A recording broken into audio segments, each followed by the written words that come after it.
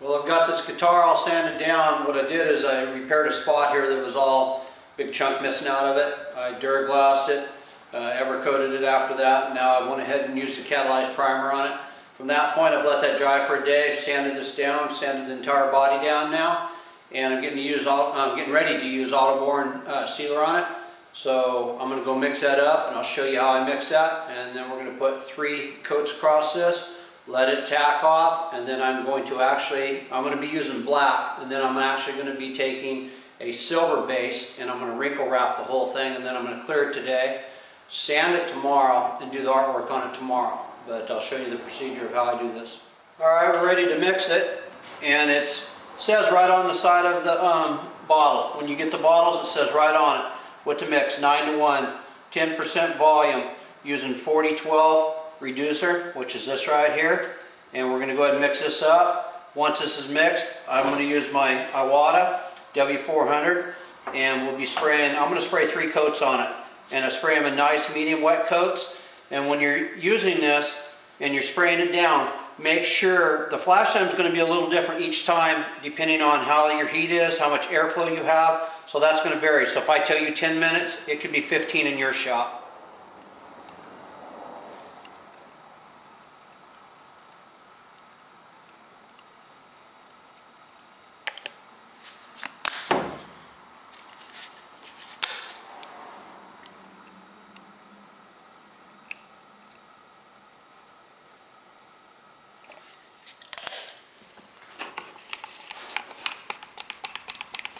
Okay, I'm ready. I got my Iwata. It's all mixed up. It's ready to go. We're going to spray a nice even wet coat on. You don't want to get it so wet that it will run, especially if you don't have heat and airflow on this. It's different than spraying a urethane. So I'm going to put a nice even coat across it.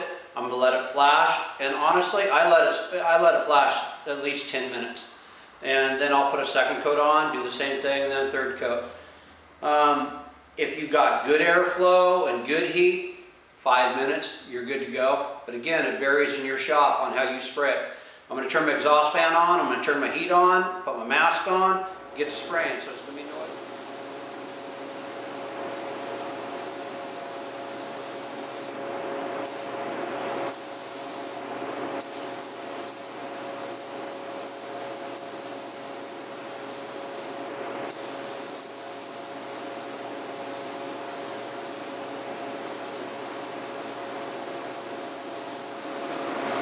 Right there, see how it's still wet? You want it to be a satin finish. I've taken it off the hook here where you can look at it, and you can see where the wetness is. You want that to cure out all the way. It's been about 5 minutes right now, but you want it to look like this right here, not like that. Okay, I didn't have to wait 10 minutes in between coats. I got it about 70 degrees in here. I got fans on it.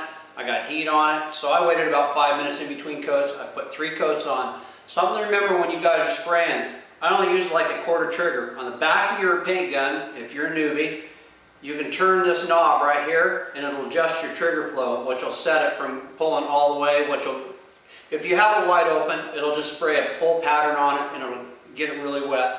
If you choke it down a little bit by turning your knob here, it'll adjust the pattern to where you're just spraying a little bit on. So what I use is I'll use part trigger, just pulling the trigger a little ways, which will create air, put airflow over top of it, and then pull the trigger and put a little bit of paint back and forth across it.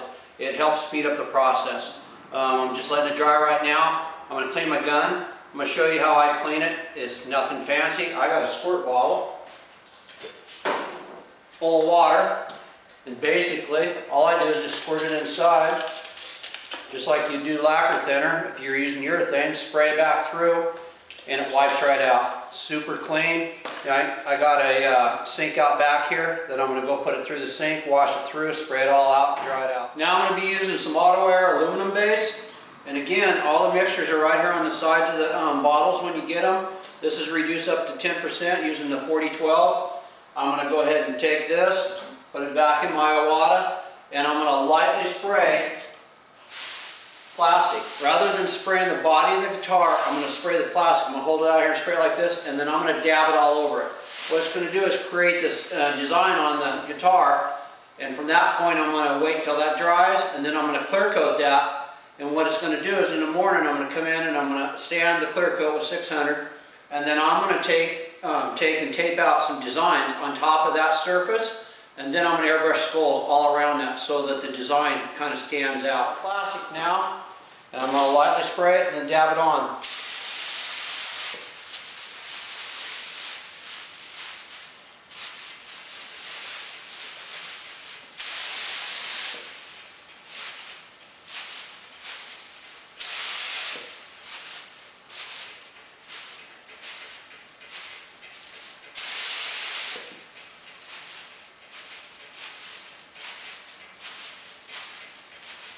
And I'm just going to do this throughout the entire guitar. I'll get up in all these areas here, all the way around the edges. I'm going to put just a little bit more on.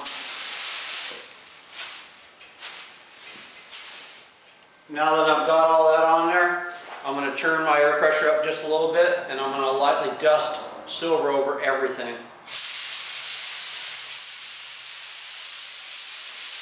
I'm only pulling quarter trigger, or you can turn your adjusting valve, your knob here on the back, to adjust the choke on it also.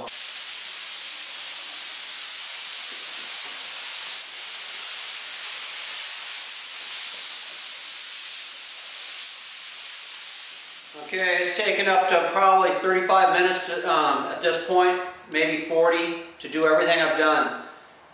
Before you clear it, take wax and grease remover and spray it on a rag lightly. Don't spray it on the surface itself, but spray it on a rag and wipe over everything.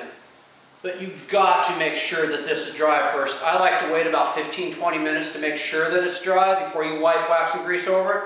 But I'm going to throw a clear coat on it here in just a second.